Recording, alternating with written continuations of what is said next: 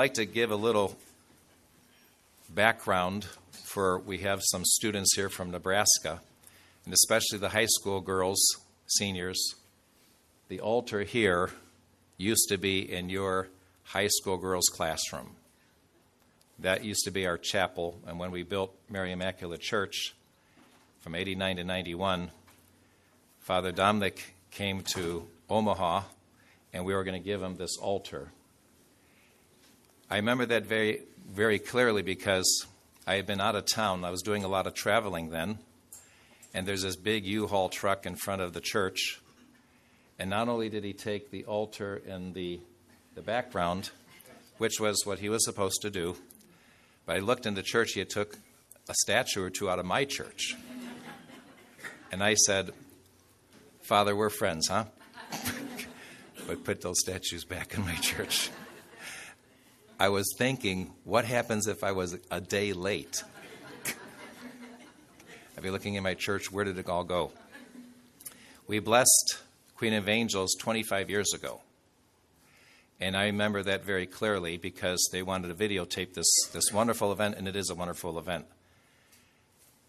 And I remember Father said, you want to have a microphone on you so you can hear your words and your prayers.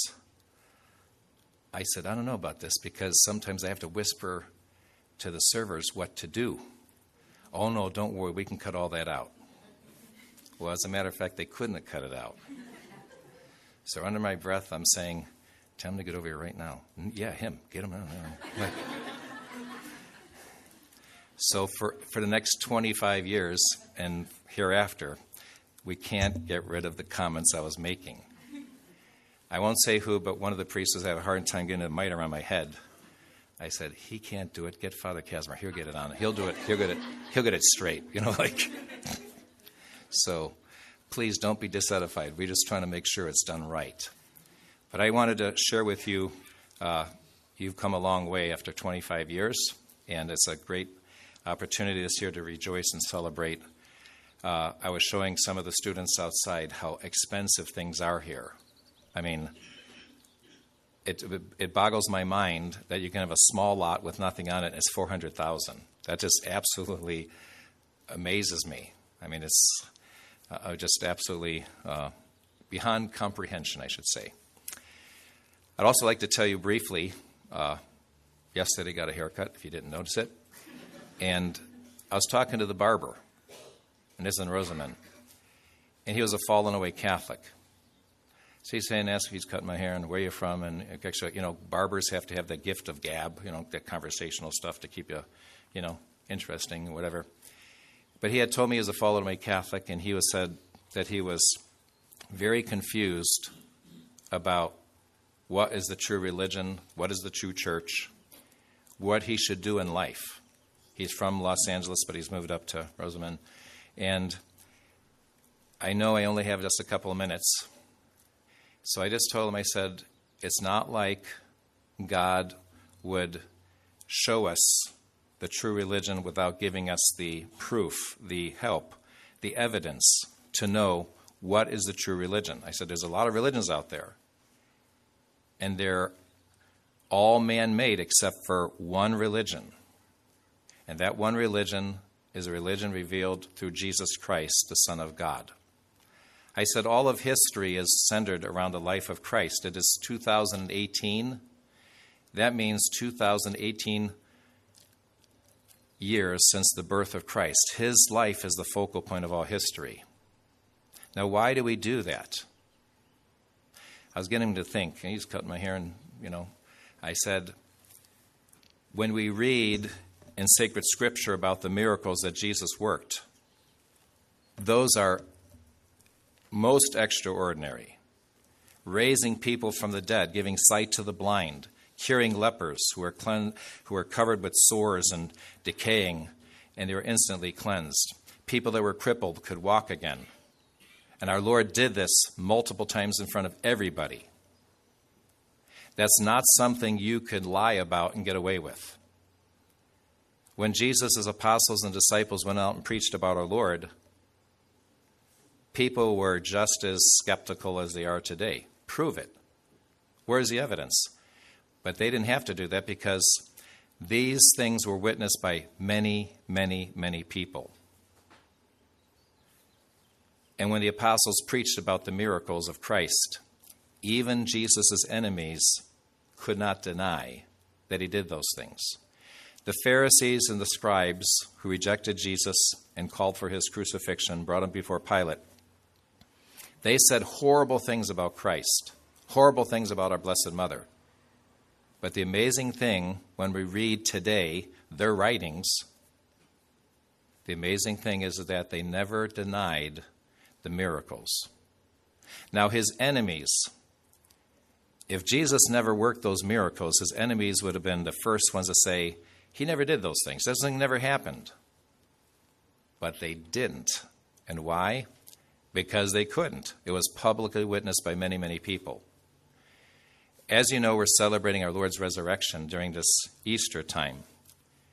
Our Lord died on the cross to redeem us from our sins and open the gates of heaven.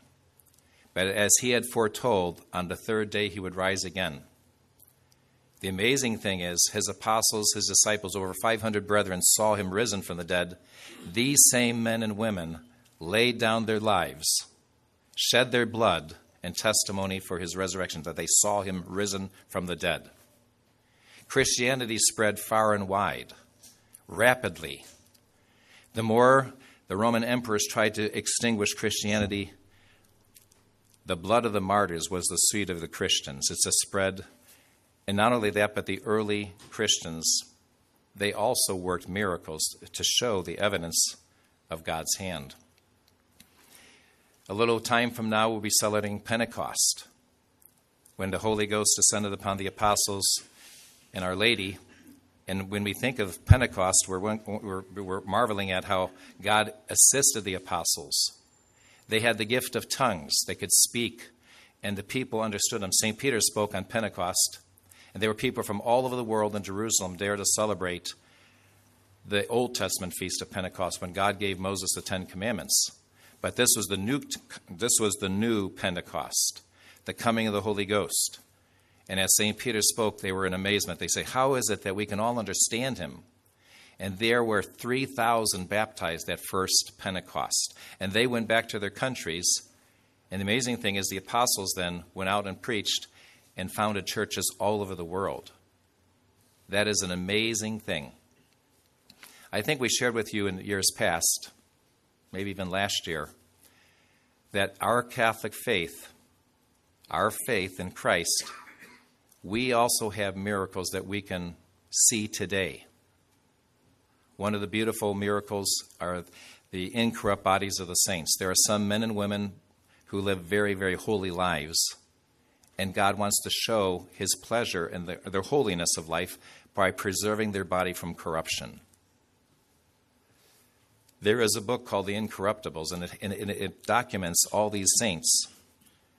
Now, you don't have to go to Europe and see these in person. I think some of you maybe traveled to Europe, but I remember seeing St. Bernadette, who Our Lady appeared to at Lourdes, as if he's sleeping right under the altar there. I mean, just sleeping there. Perfect condition. She looks beautiful. St. Catherine Labouré in Paris. In fact, St. Catherine's eyes are slightly opened, so you can see she has blue eyes. If that isn't spectacular, I tell the kids in school, you try holding your eyes open for about a minute. Your eyes water. Her eyes been open for about 160 years. And slightly open, you can see. And in fact, her habit was deteriorating over time. So the Sisters of Charity were going to change her habit. They had a doctor there. And this doctor, he's just stating the facts. And he said when he felt her arm, it was as soft as a human body. And this is just, there's no explanation. It's a miracle. We also have wonderful miracles like Our Lady of Guadalupe down in Mexico. And I think we shared this with you last year. In the 1500s, 1534, the Blessed Virgin Mary, the Mother of Jesus, the Mother of God, appeared to Juan Diego. And when he appeared to her, he told Juan Diego, go to the bishop and say, I want a church built in this desolate place. And Juan Diego saying, my lady, who am I to go to the bishop? I'm just a simple native. I want you to go. Juan Diego, you're my little one. You're going to go and do this. God chooses the weak and the foolish. Juan Diego goes to the Bishop Zumaraga. Bishop Zumaraga said, I need a sign. I'm not just going to build a church out in the sticks because you said so. I need a sign. And then we know that the next day, Juan Diego's uncle got sick, Juan Bernardino, and he was going to the church to get the priest to give his uncle the last rites. And he thought, if I go this path, I'm going to run into Mary, so I'm going to go this other way. Very simple, humble man. He runs into Our Lady on this other way. He's a little embarrassed. He says, my lady, you're up early this morning and not quite sure what to say. And our Blessed Mother says, Juan, my little one, your uncle's going to be fine. I want you to go up to the hill of Tepeyac and find a sign to give to the bishop. He goes up there and he finds these roses, this rose bushes blossoming. Now there's something more to it than just rose bushes blossoming in the wintertime, which is totally out of season. But these were roses, Castilian roses from Spain.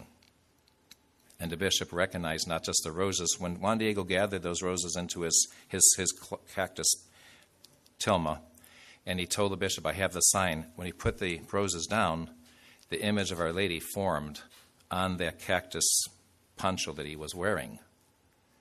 You know all those things.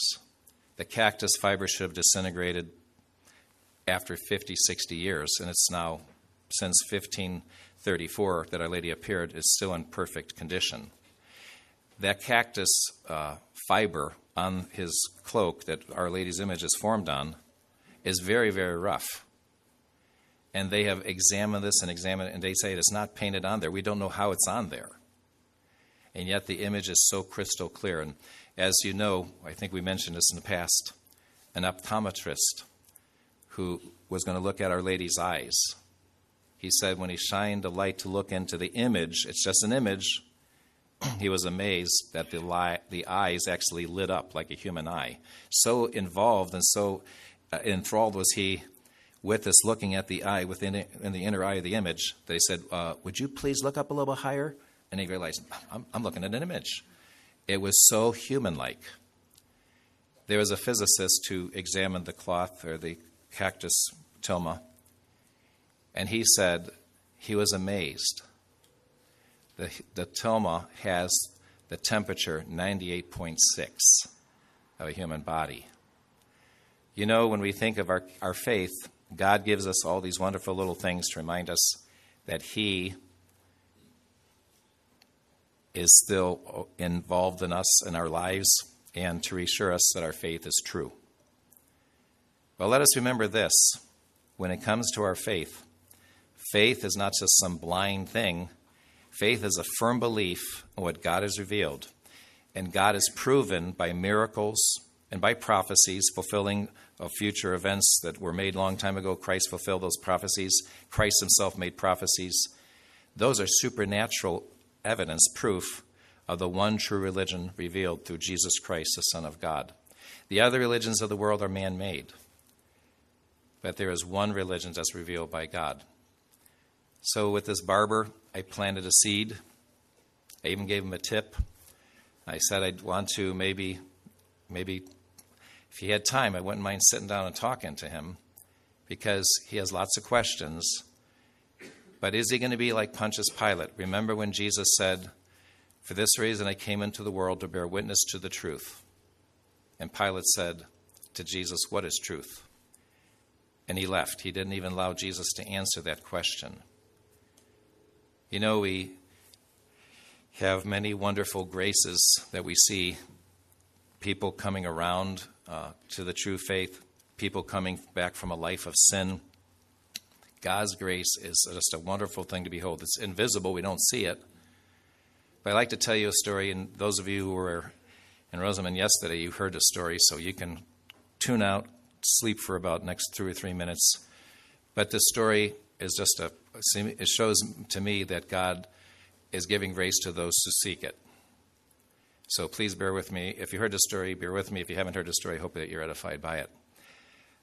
2 Easters ago, or 2 Aprils ago, I should say, I was in in Italy, Germany, England, and Scotland for confirmations. And when I was in Scotland, I met a family that had just the most amazing story. The family, I'll tell you their names, the Amor family, Jim and Margaret Amler. They were Mormons. They had a large family, had a lot of kids. Many of them were, teenage years, et cetera, et cetera. Jim Amor was a police officer, and he experienced something really, really traumatic. I don't know, I didn't ask him. But he got post-traumatic stress disorder. He had some issues. I don't know what those issues were. I didn't even ask him. Some place you just don't want to go. Don't want to ask anybody. So he had, I believe, get on medication, and he had some episodes where he really got like panic attacks or whatever. The Mormon church told him, you and your family can't come back. You're out of here. And if you know anything about the Mormons, they get totally involved with everybody's life. They get in the church, and you got these activities, and you got these events, and all these social things to keep the Mormons intact. Well, they just get kicked out of all of it. So Jim and Margaret were just very dismayed. Where do we go? What do we do? We want to have God in our life. But Jim said to his wife, Margaret, he said, I've been really thinking about the Catholic Church. One church that goes all the way back, historically back to Christ. I've been always fascinated, and I think that this is something we should look into. So they went to the modern Novus Ordo Church in Scotland, not impressed at all. But they didn't give up praying. God, show us where should we go? What should we do as a family? And on one occasion, Margaret had a dream, the mom, the wife. She dreamt that she was in a garden with a man in a brown robe, and the man in a brown robe was going to tell them which church to go to. Now, when I heard this story, I'm like, I don't know about this stuff. We shouldn't always believe in dreams. Obviously, our dreams are pretty wild sometimes, our imagination, etc. But sometimes God does tell us stuff in dreams. So, long and short of it, Margaret was thinking, where's this going to occur? A man in a brown robe in a garden tell us where to go to church. Well, they came to Southern California for a vacation. And Margaret would always Google, where's the church, there's a church, I'm looking up. And all they found with regard to the Catholic Church was the Novus Ordo Church. They were not around here. I think they're a little bit somewhere else. But they kept looking and looking. And they were about to leave back to Scotland, maybe a day or two, and Margaret Googled the church in Malibu, Mel Gibson's church. And if you know anything about Mel Gibson, he has old priests fly in there for the Latin Mass. Well, they went to Malibu, and they got there early, too early. They didn't know what to expect, and the gates were locked, and they thought, just another dead end. Gates are locked. Let's just go back to our motel or hotel. And then one of the security personnel came and said, hey, you're here for Mass, open the gates for you, you're here early. They'd never been to a Latin Mass before. So they're sitting down there, and they're not sure what they're going to see or what they're going to expect. And here comes out this old priest named Father Procopius. He's a Franciscan. And I'm thinking, if you know anything about Franciscans, they wear brown robes, okay? So he's in his vestments, and he has this brown hood sticking out of his chasuble. And Margaret's like, I don't know about this. She's thinking maybe this is the one. So after Mass, Jim and Margaret go to talk to Father Procopius. And if you know anything about Scottish people, they have a huge accent. Very hard to understand. You got to listen really carefully. And Father Procopius couldn't understand Margaret because she's crying, because when he took off his vestments, after Mass, took off his vestments. He was wearing a brown robe. Oh my gosh, she's thinking. And between her accent, Scottish accent, and her crying, Father Procopius says, I cannot understand what you're saying. Why don't you come on over here? We're going into my garden. We're talking my garden. And then I was like, she was really crying at that point. We're like, this is it. And he said, Father Procopius said, there's one religion revealed through Jesus Christ. Christ founded one church. That's the Catholic Church. But you got to know, it has to be the true Catholic Church. the traditional church. Here's a catechism. You and your family study it. Come back, I'll baptize you. I think Father Procopius, I believe he's dead. But now Margaret and Jim in Scotland, our priests from Europe, from Germany, go up there for Mass once a month. And we had confirmations for them. They were just so elated that their search has finally come to a conclusion. They know the religion revealed by God, the church founded by Jesus Christ. And during this time of Easter, just wanted to share one thought with all of you. We have to be like the apostles. We have to spread the true faith far and wide. And we primarily do that by how we live. We have to be a good example to all those who see us. How we dress, dressing modestly, how we speak, our actions, our charity to one another, our honesty, our goodness. Let our light shine before men. When people ask us questions on occasion here and there about our faith, or they have a question about something, answer it to the best of your ability. And most importantly, let us remember to pray. Let us remember to pray for people, because there's so many people of goodwill wanting to know. They just don't know. They have a lot of questions. I never forget when I was first in Omaha, I had Father Brendan. He was in Spokane at the time. He had come to help me out, and he started driving up to Minnesota for Mass every weekend, drive up there and come back. And we had circuits going to Kansas, Colorado, just going every which way throughout Nebraska. And one time somebody came to the door, and the guy was obviously a mechanic. He had grease all over his hands, under his fingernails, really dirty, obviously changing oil, working on a car, dirty hands, dirty shirt, dirty pants. And he rang the rectory doorbell and said he wanted to talk to the pastor. And Father Brendan said, no, there's some guy out there, he looks pretty grungy. And you want me to just tell him to go away? We don't give out donations or something. We don't give out food. We only give out food and clothes. We don't give out any money. I said, no, let's talk to him. I don't know who the guy is. So I went out there, and he pulled out of his pocket $500, and he said, Father, I want you to have this. I believe in what you're doing here with the Latin Mass and the Catholic faith the way it used to be. He said, if I wasn't moving to another state, I'd be going to this church here. But I'm leaving very, very soon. I'll be leaving within the week, but I want you to have this $500. And after he left, I told Father Brendan, yeah, you're very lucky you didn't scare this guy off, because you can't judge a book by its cover. Now, there's some people you can say, maybe they're out there to ask for a handout, ask for some money, whatever. But we just remember that there are a lot of people of goodwill, and the world is really, truly enveloped in darkness, and people don't know what's going on. And we have to be that light, that reflection of Jesus, that light to the world. And which a lot of people sitting in darkness, they need our good example. They need our prayers and sacrifices. And they need our guidance. You know, Father Dominic here, he can't be everywhere. Father Gerardo can't be everywhere. It's incumbent on you to spread the faith and to be apostles for our Lord. And remember, most importantly, your good example. And remember, of all the good example, most importantly, charity. By this will all men know we're followers of Jesus Christ, because we love one another. In the name of the Father, and of the Son, and of the Holy Ghost, amen.